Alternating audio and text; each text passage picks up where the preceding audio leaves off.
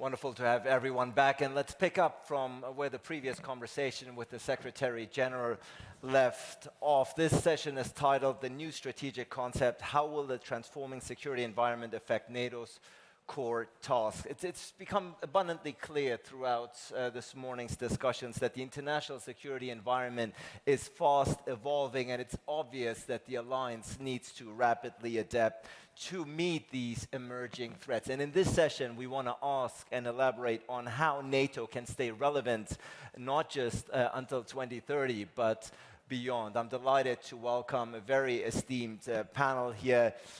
Ladies and gentlemen, to my right, please welcome the Spanish Minister of Foreign Affairs, European Union and Cooperation, Minister José Manuel ALBARES, ladies and gentlemen. Also delighted to have with me the Albanian Minister for Europe and Foreign Affairs. Please welcome Olta XHACKA. And last but certainly not least, he's Estonian ambassador to NATO and his country's former Minister of Foreign Affairs and Defense. Jüri, ladies and gentlemen, is here. Let's dive right in, Minister ALBARES.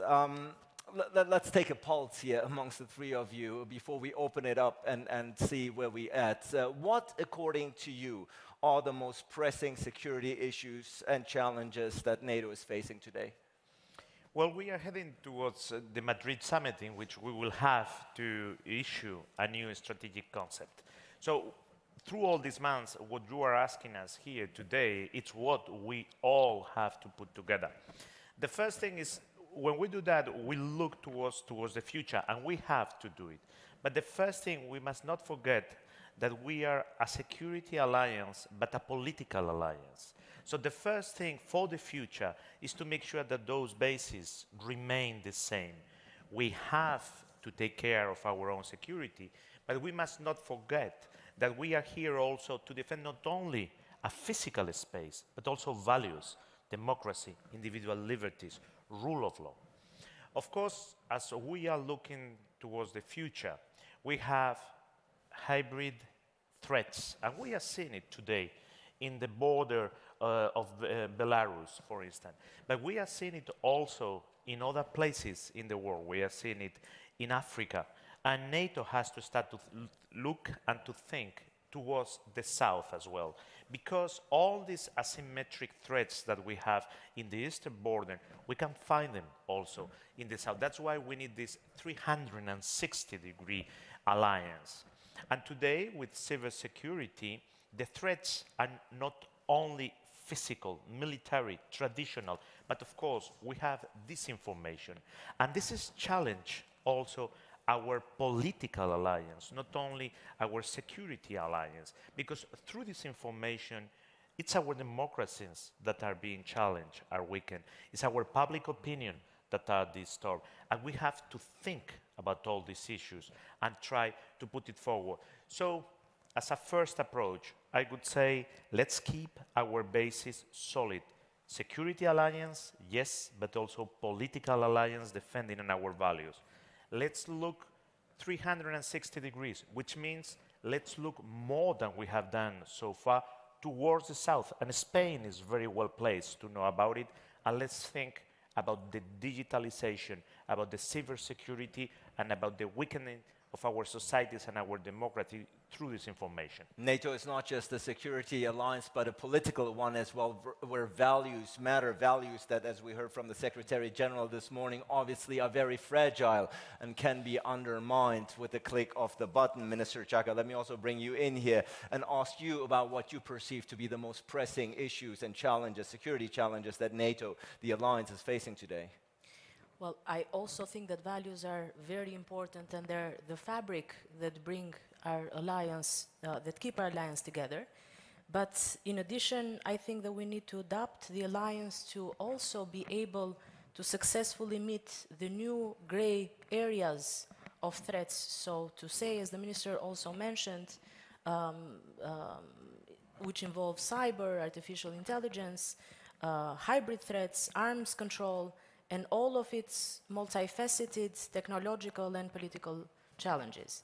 So I think that we will have also to properly address issues that are not conventional to our alliance, such as climate change, the current pandemic, the new energy crisis, and the strategic concept, the new strategic or updated strategic concept should also underline the need to adopt our joint efforts in countering disinformation and the biased and active narrative of antagonizing powers aiming to disrupt our unity and our cohesion.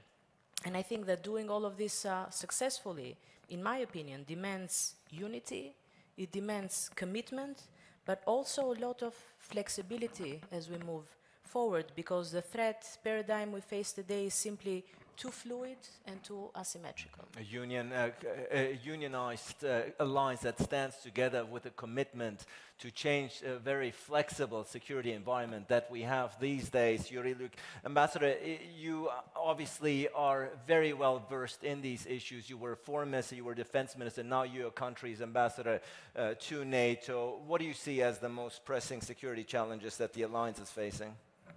Well, I think the NATO Secretary General made a very important point that NATO has a very strong core. It's the core of values, it's the core of common interests and common concerns, and then at the same time the risks are ever changing. There was 9/11 and we decided to go out of area as a response. Now there are new threats and we have to address them. We have to be very careful. NATO is not a think tank. So it is very important what NATO actually does in response to concrete, precise threats. For instance, the situation around Ukraine. Many allied nations have raised deep concerns about Russian military movements around Ukraine. The situation around Belarus, the Belarusian hybrid attack against Latvia, Lithuania, Poland. So the proof is in the pudding. I mean, the strength of the alliance is how we react to those crisis situations. We are very adept at speaking, you know, environmental threats and what have you, global threats, etc., etc. But we have to keep in mind there are some good old Cold War-like military threats right on the border of our alliance. So it is very important how we react to them. Yeah, indeed, the proof is in the pudding. And let's move beyond the abstract, shall we, and go into much more detail. Minister ALBARES, the Secretary General this morning once again issued his concern, voiced his concern about the military buildup of Russia on the Ukrainian border, saying we're going to stand with our partner, with our Ukrainian partners. But realistically speaking, the Ukraine is obviously not part of NATO. What options, what leverage does the alliance have here in this particular conflict? The first one is to reaffirm something that is valid for all the people that believe in NATO and in the values of NATO, is that territorial integrity, sovereignty are things that NATO will always stand for. We will stand, of course, among ourselves, the allies, but also with our partners. And that there are things in the world that we will not be allowed. And there are limits to everything. So just the political backing, of course, it's something very important.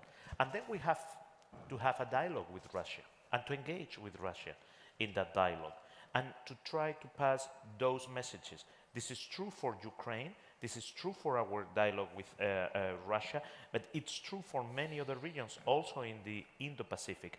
All these things, we have a few months ahead before the Madrid summit, in which we will have to reflect, because that will be what NATO will have to do in the next few years. Let me just follow up. You said we need to engage in a dialogue with Russia. Don't you think this might be perceived rather as a sign of weakness on the part of Moscow? I mean, we've seen what happened in 2014 in Crimea. It didn't deter the Russians from annexing Crimea. A dialogue probably won't deter them from moving in again. So, but you're still pleading for the dialogue with Russia here at this particular point. Yeah? I think that it's helpful for Ukraine. A dialogue that doesn't mean assuming the point of view of the other. You can engage in a dialogue to state very clearly what is your position and how you will be back in Ukraine. That's the type of dialogue that I'm calling for. Minister XHACKA, of course, the Ukraine not being part of NATO makes this all the more difficult. Clearly, would have been much more different if any of these countries represented here on stage would have been under this situation. Still, solidarity is something that is easily uttered verbally, but at the end of the day might be hard to actually demonstrate on the ground. What is the solution here? Well, I think that what we've done with the strong statements yesterday and today on Russia is a perfect example of what strong unity looks like, and we've seen it through Ukraine. I was really pleased to see that this statement was strong, was resolute. The statement that we sent to Russia concerning their behavior with Ukraine, because obviously we are deeply concerned with the activities there and the buildup of forces and the continued hybrid activities. Of course, we are not stationing, or we are not planning to stationing any forces in the Ukraine, nor are we working with Ukraine on some plan aimed at Russia. Dialogue, I insist, should continue. But we have continually tried to achieve a diplomatic engagement with Russia on Ukraine, including at the highest political and military circles. But we all know now that, unfortunately, such a constructive approach is often interpreted by Russia as hesitation or even weakness. So I think it was the right thing to do, to warn Russia in no uncertain terms of our unwavering support for Ukraine's independence, sovereignty and territorial integrity, as well as the serious strategic, political and economic consequences it will face if it opts out of the path of dialogue and continues down the path of confrontation, provocation, and perhaps escalation. Ambassador, dialogue, of course, can never be a bad thing. I think this is something all here in the audience and on stage would disagree. Nonetheless, you, of course, your country, perhaps unlike Albania and Spain here, feels the influence of Russia much more. Therefore, my question once again to you, and posing it out here, how to counter the Russian aggression on the central and eastern borders at the end of the day? What solution is there, particularly with partners who are not part of NATO? Well, I think it's very important when one speaks about the dialogue with Russia, and I'm all for dialogue. In fact, I have negotiated with our Russian neighbors several times regarding the withdrawal of Russian troops, border treaty, other issues. It is very important to be firm. It is very important to have the core of your convictions. Then there is a mutual respect. Then you might achieve something. For Russians, negotiations are often sort of, they are kind of, when we say that dialogue for us is often just a dialogue. You kind of open up the field, you discuss issues, it is a positive thing. For Russians, it's always give and take. So some of the things, most of the things Russians want from us, we cannot give. So we have to keep that in mind when speaking about the dialogue. But in principle, it's of course good to have a dialogue. I hope it will lead to better understanding. What allied nations can do is what allied nations have done, which is to provide political support to our Ukrainian friends, but also to provide means of self-protection, like weaponry. I would commend here the United States, the UK, Turkey, who have provided modern high-tech weaponry which is necessary to protect. It is not an aggressive move to provide weapons for self-protection of the nation. That is in fact something which is natural, which we should do. So we are certainly, I think all NATO nations are very open to that. Minister ALBARES, once again, you pleaded and appealed for dialogue, something that any good diplomat should do, of course. But how confident are you really about NATO's readiness and willingness to protect its allies if and when needed? I hope that That's something that will become obvious if need be. Otherwise, the alliance will have no point of being. But I've heard carefully what the ambassador has said, and of course, when you engage in a dialogue, there is always this possibility of saying, well, we'll talk, but what's the end of this talking? It's just for the sake of talking. That's not the type of dialogue that I think we must have with Russia. We engage in a dialogue to make clear our point, to stand very clearly how we will back Ukraine. We can engage with any other country that we consider a threat in a given time, to explain him, listen, this is what will happen. And then, of course, if we don't get through this dialogue, through this deterrence dialogue, if we can call it that way, to any point, we will have to see how to act. But we have to give this chance, not to dialogue, but to the deterrence of dialogue. It's always better to do deterrence through dialogue than through military action. And of course, the alliance, the whole point of the alliance is that we will all stick together. If some of us, we need that help. So there's no contradiction to what the ambassador was saying. Both of you are saying we need to engage with Russia, but the ambassador is saying strength really is the language that is being understood in Moscow. I think there's no misunderstanding here, and there's no incompatibility. Something that you would concur, Minister XHACKA? Absolutely. I think that one of the challenges that we have, and one of the things that should be part of the new strategic concept, is that this need for taking the initiative, for being resolute. And I think we have to some extent ceded initiative to our rivals who are making the most out of these opportunities and are constantly testing our resolve, our preparedness, and our will, our red lines, through the so-called gray areas thread that I also mentioned a little bit earlier, and the challenges that never quite cross the red line into direct conflict.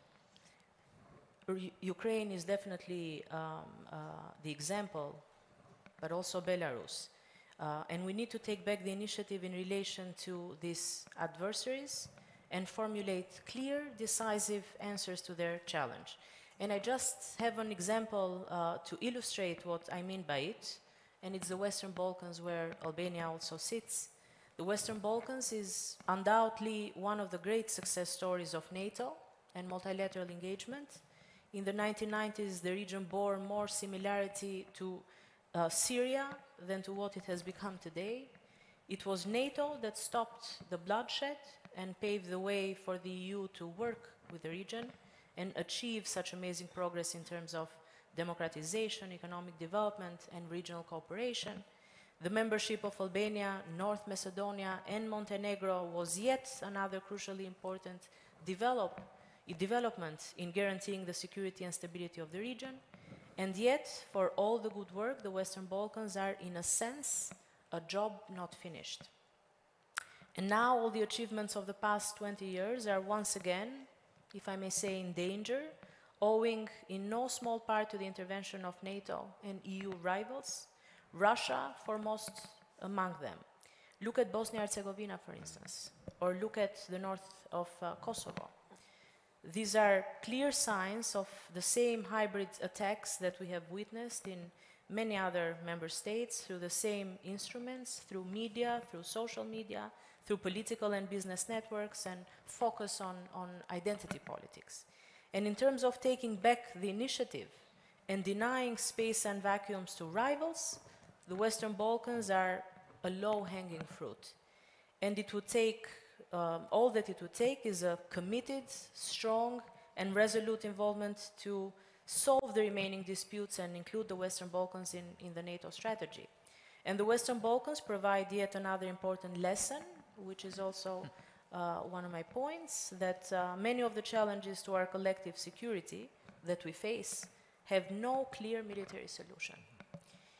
And in some cases, there is no obvious military solution at all, and yet the threats to our security are very real.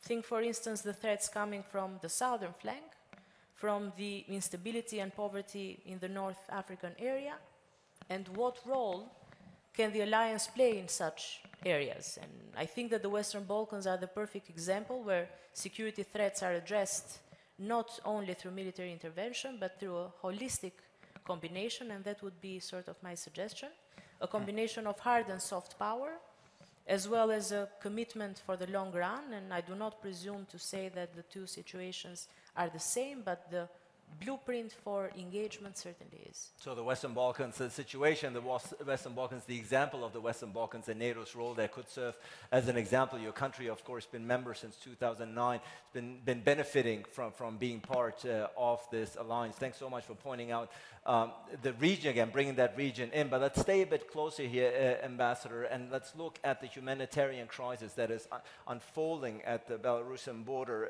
We all know that Lukashenko is orchestrating the surge of migrants trying to get into the EU via Belarus in response to economic sanctions imposed by him, by the EU. Now, of course, Latvia, the country that we're in today, Lithuania, Poland, all countries heavily affected by this cynical move. Again, what is the solution here? Does NATO have a role here?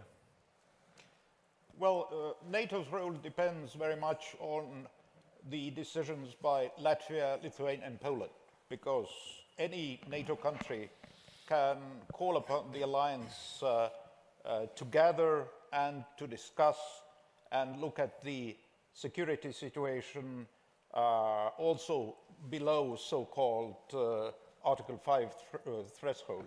And it is usually colloquially called evoking Article 4.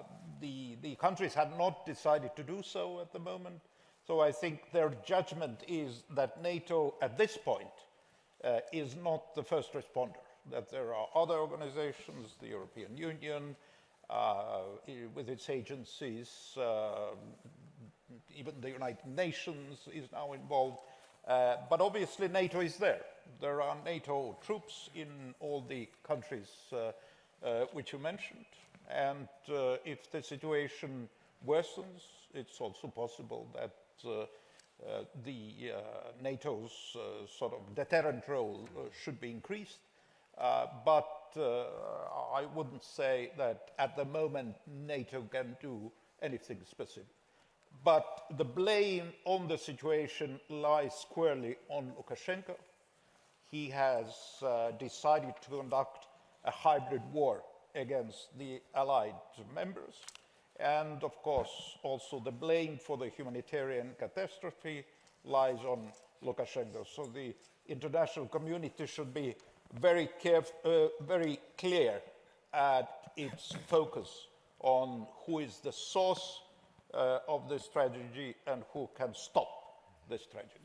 Minister Albares, the situation at the border, the humanitarian crisis is indeed quite concerning, and which prompted the Secretary General and the President of the Commission, Ursula von der Leyen, to make a rare joint appearance to send a very clear signal there.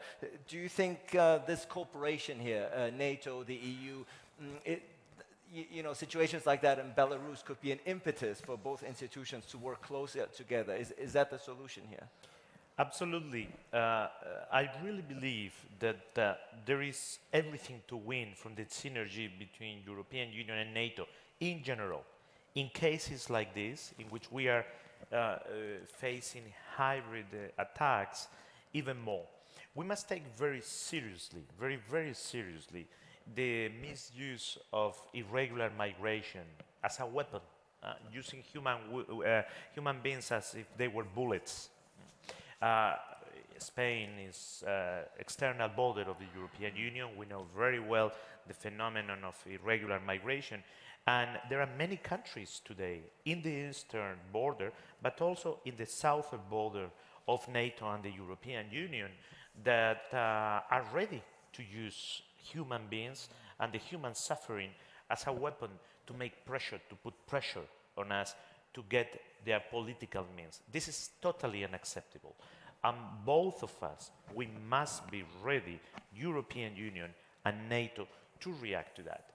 And one very important thing, traditionally, when we are facing irregular migration, we had a tendency to think that because that was happening far away from us, didn't concern us. Spain never thought that way. We were always showing solidarity towards the eastern countries or any country that was facing irregular migration. We always thought that what was going on in the eastern border was part of our own security. That's why, since many years ago, in this country, in Latvia, we have the enhanced force of NATO, Spanish troops that will visit right after talking to you. And that's why we have this air policing force for the security of the Baltics, because the security of the Baltics, the security of Latvia, it's also the security of Spain when it comes to this matter. The opposite, it's also true. So one very important issue from here to the Madrid strategic concept will be to make sure that we have the excellent integration between European Union reflection, European Union defense, and NATO, NATO reflection, NATO defense. So European Union is that European pillar of NATO. The more integrated we are, the more jointly we act together, the stronger will be our deterrence, and the clearer will be our determination towards all those people that want to weaken us. So closer cooperation, when the opportunity presents itself, like in this particular case, is desirable, is something that should be promoted and pursued. Minister XHACKA, the term hybrid attacks, hybrid warfare has been mentioned quite a number of times, and usually it focuses on disinformation, it focuses on cyber attacks, but now we have the current situation in Belarus where we see an instrumentalization of human beings for political purposes. This is a new dimension, if you will, of hybrid warfare. Again, the question, what would be the role for NATO? Is it closer cooperation with the European Union? Is that something that this collaboration has to be strengthened and emerge in times like these? Well, I think that NATO as an alliance was created to guarantee the collective security of its members from a very conventional security threat, namely the Soviet Union. But NATO was never set up to meet these unconventional threats, which militaries the world over have traditionally considered to be police work, right? Or at most a matter for the security of the apparatus of the member states that are sort of being affected by the spillover effects of these hybrid threats. Of course, that thinking now has changed, and it should change because we are faced with different challenges. And what has changed it completely is the realization that these conventional threats and challenges have very real implications for our security, but also the fact that our rivals are using such instruments to challenge us. And I'm talking about the so-called hybrid asymmetrical strategies, which in essence are guerrilla campaign tactics used by states in their geopolitical competition for power. So what should NATO do? I think a good place to look for an answer is that by analyzing the strategies of our rivals. What are their aims and objectives? What are their instruments? Which is one of the points that I wanted to make, that the reason why anyone uses these tactics, these guerrilla tactics, is because the adversary is too powerful to face conventionally. And NATO is the greatest, most powerful military alliance that has ever existed, and a unified, solidaire alliance, one where both sides, as also mentioned, of the Atlantic work very closely together for the common good, I believe is simply too much to handle for any of our rivals.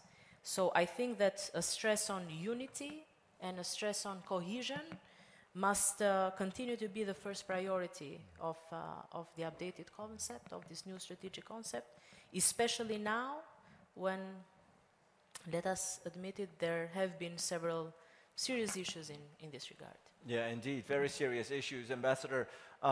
If we look at, we've been talking about NATO being the strongest alliance in the history, a very success story, if you will, but both in the terms, in the case of the annexation of Crimea, or now in the cynical game of Lukashenko at the border, the answer really has been sanctions. Sanctions on Putin, sanctions on Lukashenko. They don't really work, do they? I wouldn't say that, because we never know what would have happened if there would have been no sanctions. I think sanctions are a strong deterrent against further actions, against kind of escalation of various aggressive activities. Take, for instance, Ukraine. I mean, if you remember how the whole conflict started, President Putin spoke about the Novorossiya project, which basically is half of Ukraine. Now, still the gains of Russia in Ukraine are fairly limited. And of course, we hope that they will not increase. But I think the sanctions have played an important role of stopping or at least slowing down the escalation. So I would very much call upon people who say sanctions don't work. It depends on what we expect from the sanctions. We shouldn't have expectations like, Russia is giving up Crimea because of sanctions. That is extremely unlikely. But sanctions can have a very positive impact, and I think that should be appreciated. But I'd like to point out something which the Minister said here. I think one of the advantages of the alliance is also that it has taken from the table the threat of a conventional attack against a NATO member. So in some ways, using hybrid is also weakness of our adversaries. I'm sure they would be happy to use conventional tactics because often they are stronger than us in terms of conventional troops. But this option has been taken, hopefully forever, off the table by NATO's firmness. So the adversary has to use hybrid tactics. And while the hybrid is a nuisance, if you will, it usually doesn't provide an existential threat to a NATO member. And as we know, during the history of the alliance, no NATO member has been attacked in a conventional way. Minister Albares, of course, we're talking about NATO and NATO's future here at a time when the challenges are bleak. We're talking about Belarus, we're talking about Russian military buildup at the Ukrainian border, we're talking about a very self-confident, imposing China. And this all comes at a time when the US hasty and NATO hasty withdrawal from Afghanistan is already, has, I would argue, undermined and perhaps wounded the reputation and standing of the alliance a bit. There is no NATO without the United States, of course, without a full commitment on the part of Washington. But we have to take note that America is withdrawing from world events. But frankly, and to be fair, not something that started under President Trump. Now we have President Biden, who stated at the Munich Security Conference the US is back. But clearly, even there we see the focus is very much on China. How concerned are you about American withdrawal from the world? We are seeing a reshaping of the world, the reshaping of the threats that we are facing, the reshaping of the priorities of many countries. The United States is probably rethinking their priorities, as you say, not from today, but from many years ago. I think that the natural ally of Europe remains and will remain always the United States, and vice versa, by the way. The only thing is, as the world evolved, the world is very different as it emerged from 1945. What we have to do as Europeans is to make a reflection, and let's not forget, parallel to the strategic concept of Madrid, there will be another strategic reflection, the strategic compass in European Union. It's already going. We have to decide for us Europeans, what's a threat? What's a threat for us?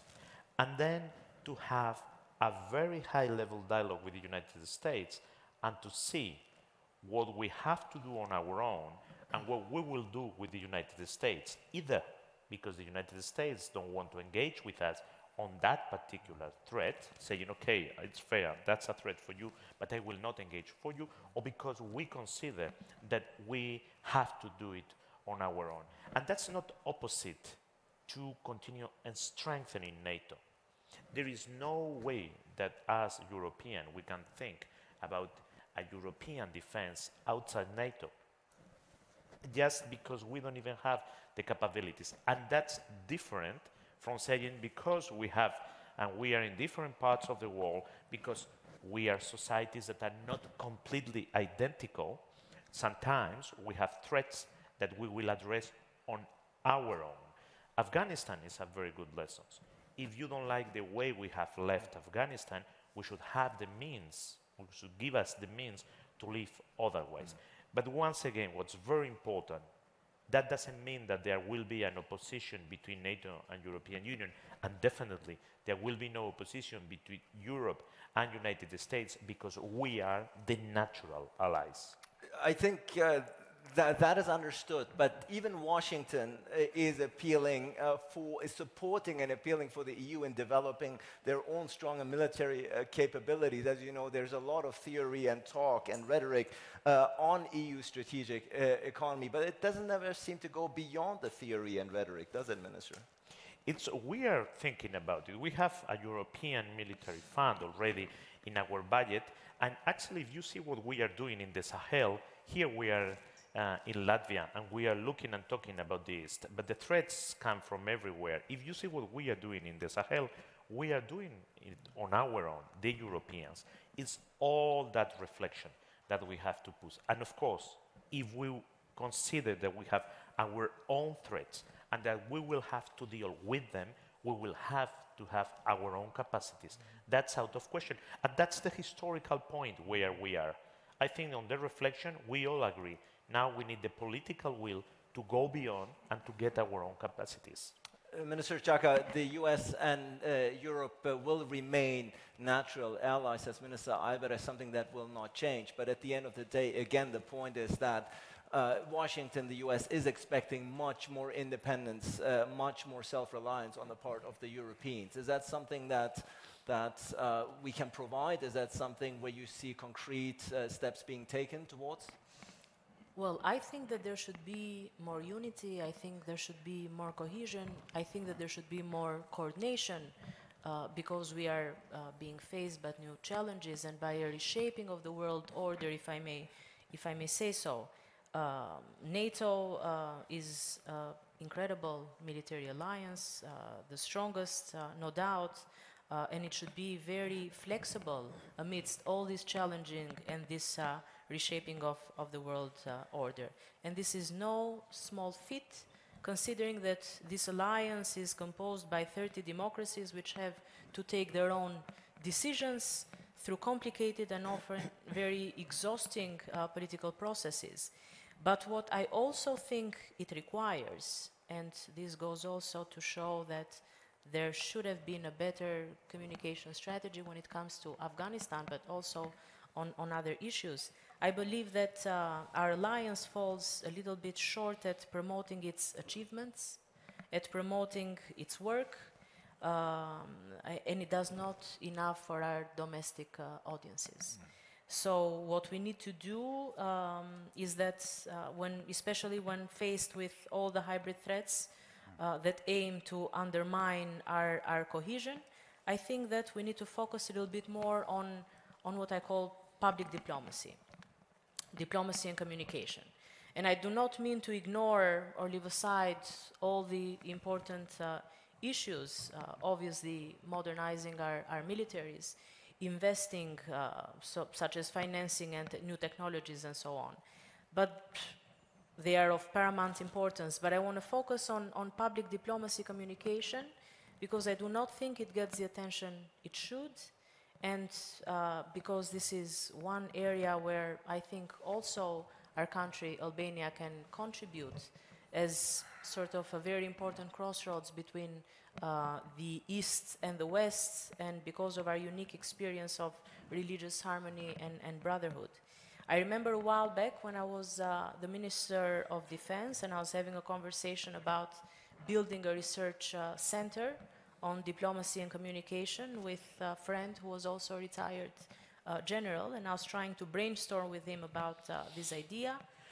So we were talking and I noticed that he did not sound very sort of convinced by the idea, so I asked him what was bothering him, and he said, I'm used to soldiers, to guns and weapon system.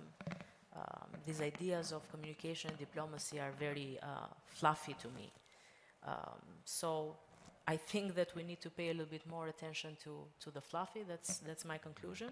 We need to pay more attention, this applies to communication and our domestic public opinion about the role and mission of NATO, so that we can have more unity and more cohesion from both sides of the Atlantic and come together all as one when it comes to certain challenges and decision making. Ambassador, Minister XHACKA is saying the NATO is not, the alliance is not good at promoting itself, it's not good at selling its successes. It has a branding issue, if I understand the minister correctly. Is that something that you would concur with?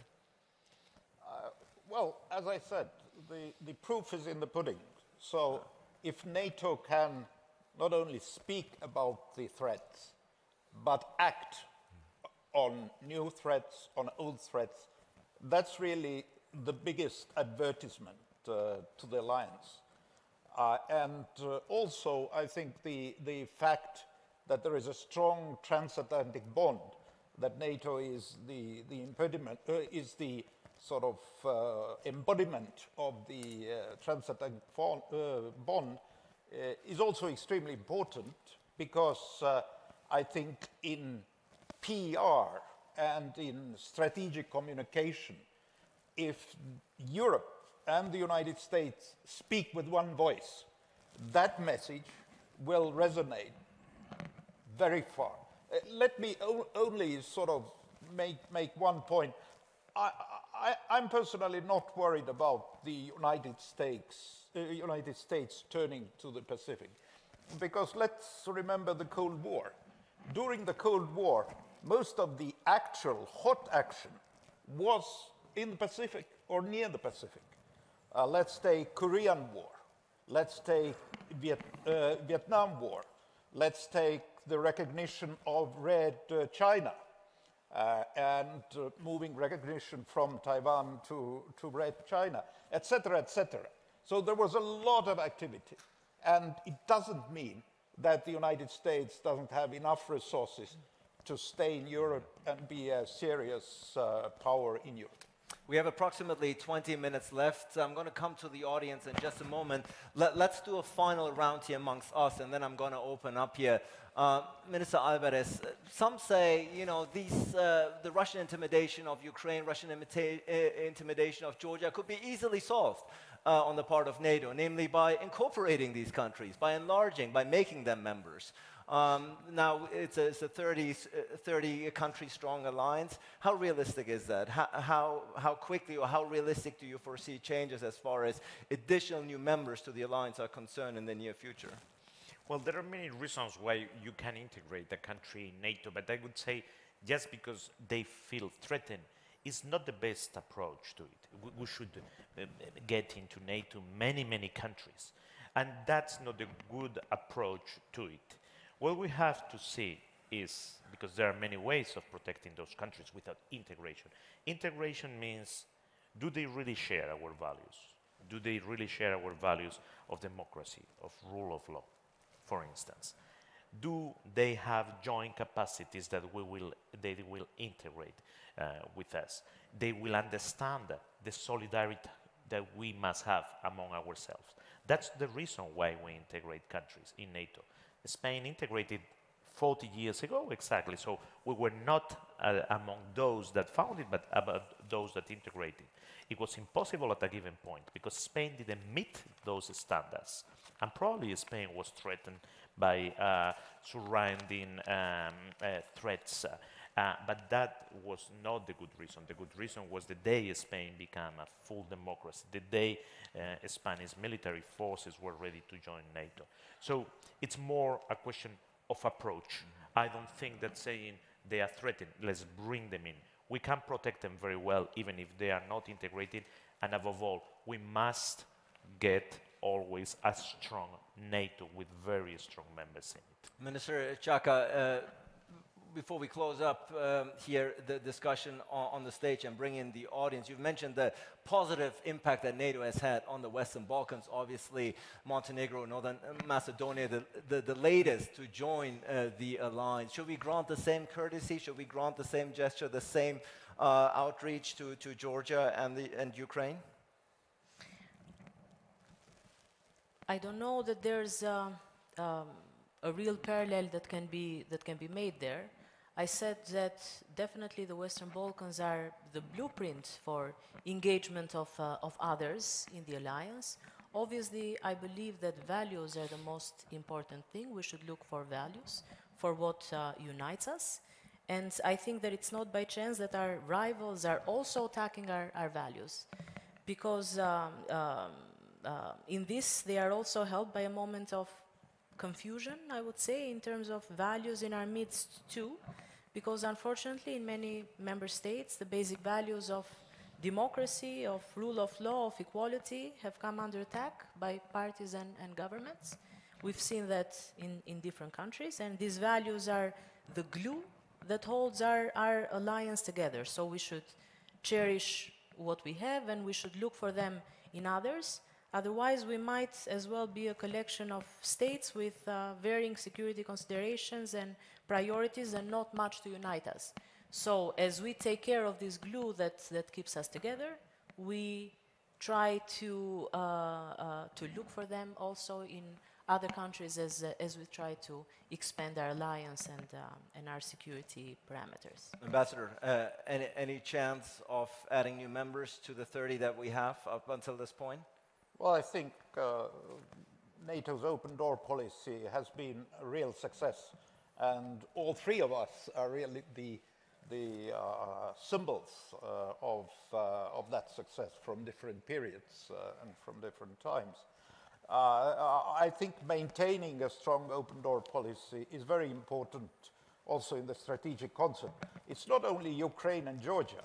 Let's remember that, for instance, Finland and Sweden have the policy that they do not exclude membership of the alliance. They are saying that they don't want to join now, but they want to keep this option open. So we have to keep the door open. But when it comes to Ukraine and Georgia, let's remember that the alliance has made a decision in principle. In 2008, the final communique of the heads of state and government states very clearly, Ukraine and Georgia will be members of NATO, full stop. So it hasn't happened today, the circumstances are not right, there's no consensus, but I always say to my Georgian and Ukrainian friends, don't lose hope.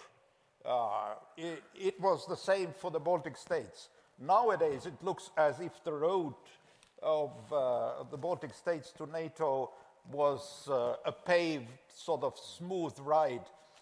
I'm sure there are a lot of people here in the room who remember that this wasn't the case. It was very difficult for us to get in. There were loads of skeptics.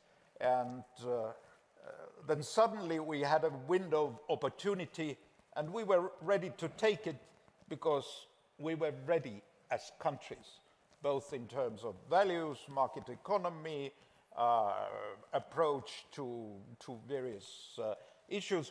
We were like the other members. So it was very easy then to make a decision. So you have to be ready. You shouldn't lose hope. You have to be ready, and your moment will come. Kiev and Tbilisi are listening. Your moment will come, says the ambassador. We have approximately 50 minutes left because the minister actually has to leave to visit his troops, which you mentioned, and I don't want to keep him up here. So I think we have time for 3-4 questions, which I'm going to collect because can we have a microphone here in the first row? Please introduce yourself and do me a favor, be brief, because that's how I can squeeze in as many questions as I can. Please go ahead.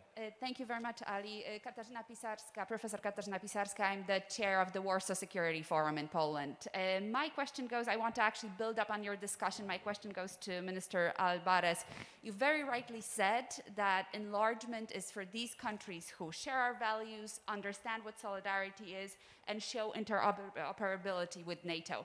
And I think that's the definition of what Ukraine is doing. It is a country that's sharing our values, fighting for democracy, fighting to change its country, reform it, while it's showing solidarity with us, fighting an opponent that sees us as a threat, as an enemy, Russia. And last but not least, Ukraine has been in all NATO missions, from Afghanistan to many others. So how do you say to Ukraine that it should not have an option of enlargement on the table? And has Russia not already succeeded? Because through a buildup, a military buildup, through a Crimean annexation, it actually has reached its goal. It has furthered any enlargement perspective for Ukraine and Georgia. All right, Thank you. thank you so much, Kaja. I'm going to pose the question to the minister in just a moment. I see the microphone is already being passed here. Go ahead. I got it, Ali.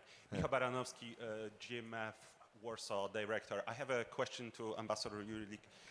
Ambassador, you mentioned that because of our strength of our alliance, on the military side, we are pushing, so to say, Russia below the threshold of war. We've been talking about the hybrid tactics, but mostly in the context of resilience.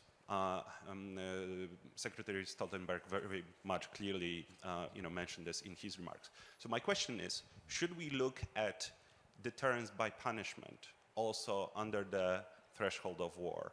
This is where the new conflicts will be taking place. Should we be not only resilient, but be able to show to the potential adversary what can happen to them if they hurt us below the threshold? Thank you so much. Please take notes of the questions. I'm coming to you for the answers. Madam President, go ahead. Thank you. I thought I will ask from our southern flank a question which concerns them.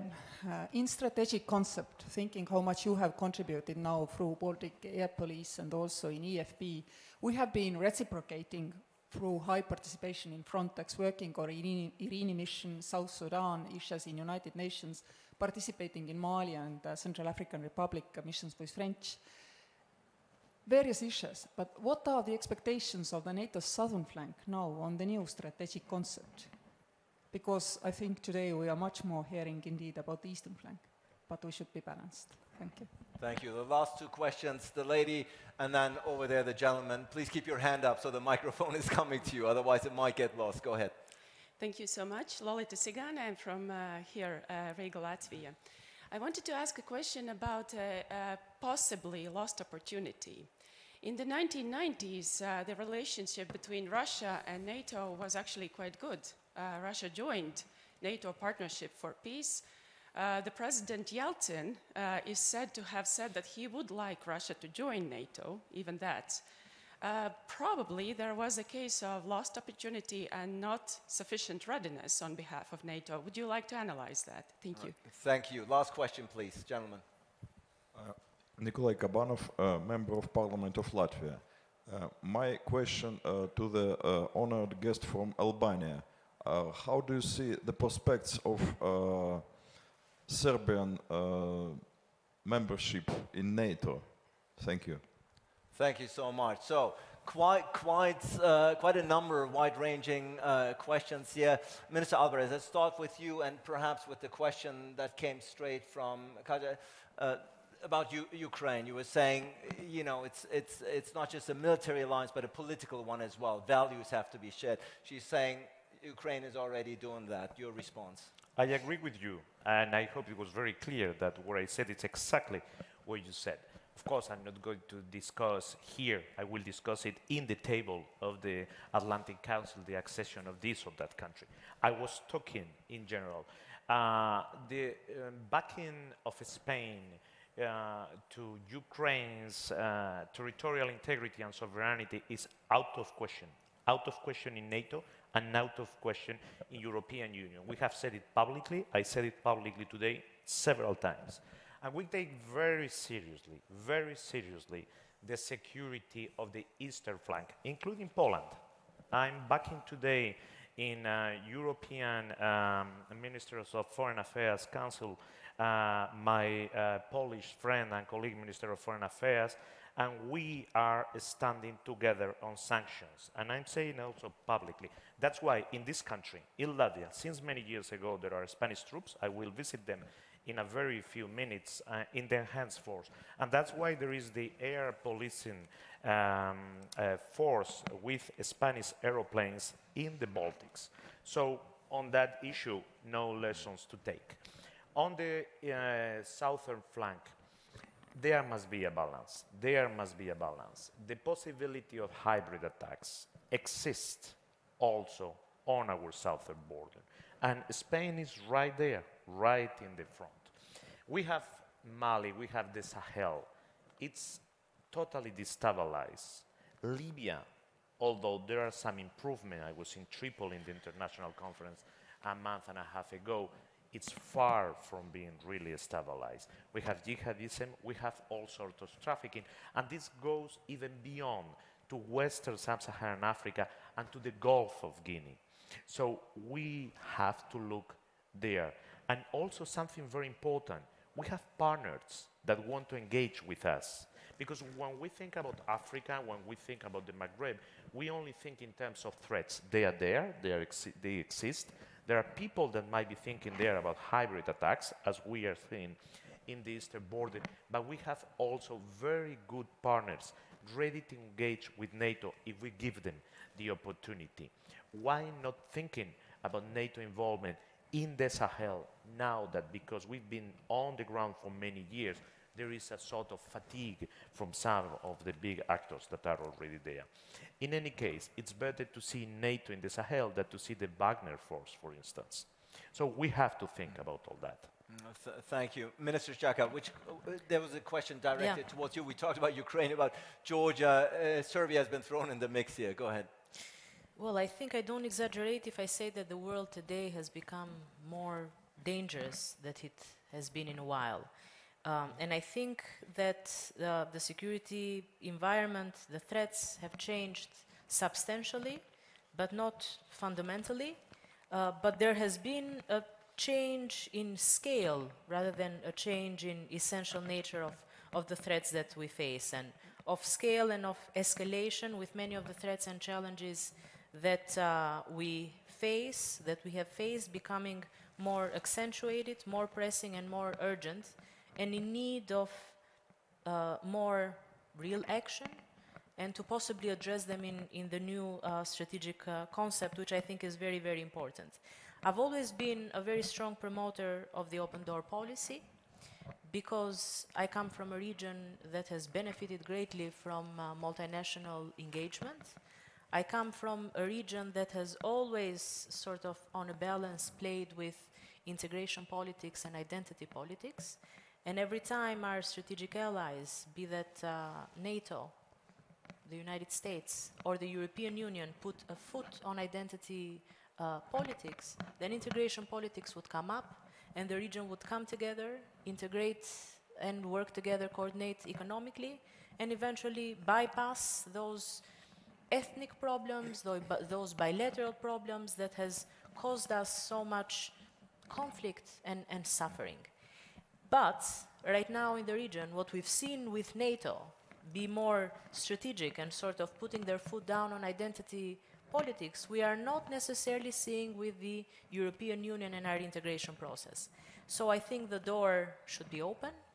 I think that the open door policy is the important thing to do, obviously in our region, but even further. And a clear concept, a clear strategic concept should be part of this new document of our alliance. Ambassador, final remarks so we can get Minister Albares out here on time and don't have the troops waiting for him. Go ahead. Yes, using that moment, I would say how important it is and how grateful we are that our southern allies are making such an input to the policy of what we call the eastern flank. And the fact that Spanish Leopards are here, that Italians are flying F-35s out of Amari, Estonia, in air policing operation. These are enormously important signals of the unity of the alliance. And as the President already mentioned, We are in Mali in an operation very far from our shores in the south. And Mali, in fact, is now the biggest Estonian operation abroad. So we really do our best in reinforcing the idea that the alliance security is 360 degrees. Very quickly about deterrence. I mean, I won't go deep into the deterrence theory. The problem is that usually we cannot respond with the same hybrid tricks as our adversaries play on us. I mean, if you consider the situation of what Lukashenko is doing. So we have to choose other means. But punishment is not totally out of view when we speak threats like cyber, for instance. There are a number of NATO countries who have stated that not only their defensive capabilities, but also their offensive capabilities are provided to the alliance if necessary. And I think this is a strong statement to all adversaries. Don't play around in the NATO, don't play around in the cybersphere. You might get yourself into big trouble. Ladies and gentlemen, I think I speak for all when I say this has been a fascinating, very wide-ranging, content-rich debate here on stage. We're going to take a quick break, going to be back here at 12:30. But before we do, please join me in thanking Minister ALBARES, Minister XHACKA, and Ambassador LUIK for a fascinating discussion. Thank you so much. Thank you for having me.